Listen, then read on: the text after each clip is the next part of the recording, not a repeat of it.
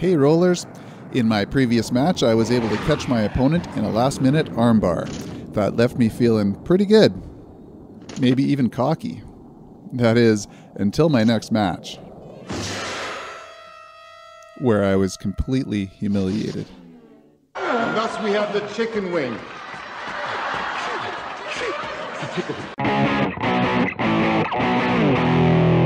I was the clear underdog in this match back in 2017. I have no problem telling you that my opponent was more athletic and more skilled at jiu-jitsu. In our first 3 meetings, he had finished with 3 quick submissions, specifically 3 Darce chokes. My game plan was to hang in there and just hope that he left some kind of opening to attack. This takedown attempt was the most aggressive thing I did for the entire match.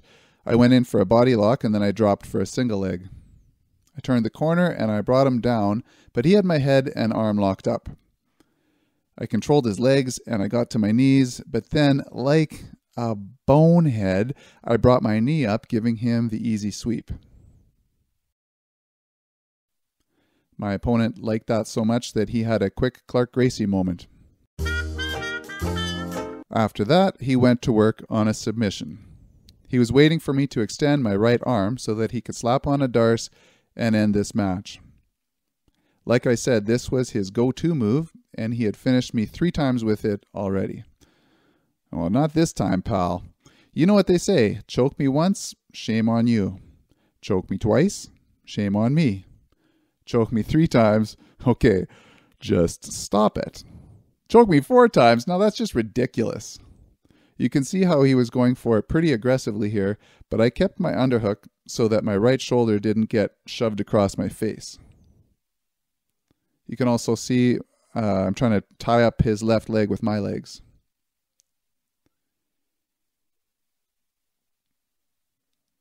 He eventually bailed on the Darce and he knee cut through my guard. Watch as he tries to use knee on belly to get me to turn and extend, but I kept my elbow glued to my ribs. He spun for a Kimura, and then I turtled. Right away, he locked up his hands, and he jumped into a Peruvian necktie.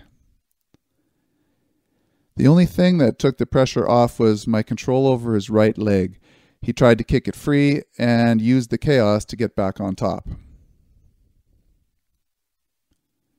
I kept my grip on his right leg, considering trying to explode for a takedown, but I was completely out of breath, and his control of my ankle complicated things.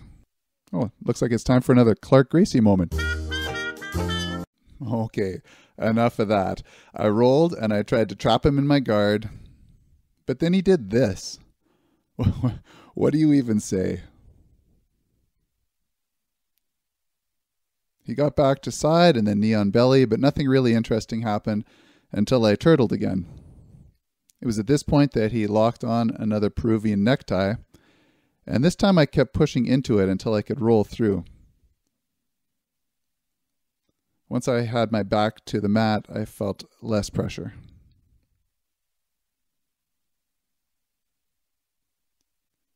I never really thought about how closely this choke is related to the Darce, but my opponent was ready for the transition. He used his left arm to push my head down and tried to tighten the grip, but my underhook saved me again. Time was ticking down, and I was way down on points. The ref didn't even bother awarding the knee on belly points here. I shoved his knee off again, and I went back to turtle. My opponent reached over and locked a Kimura grip, which he used to flip me over, despite my best efforts. At least I made him work for it, though.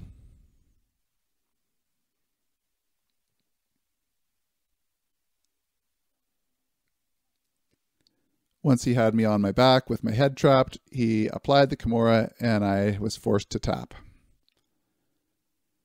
All respect to my opponent, his powerful control and constant submission attempts were impressive. Don't forget to like, subscribe, and leave a comment. Thank you for watching.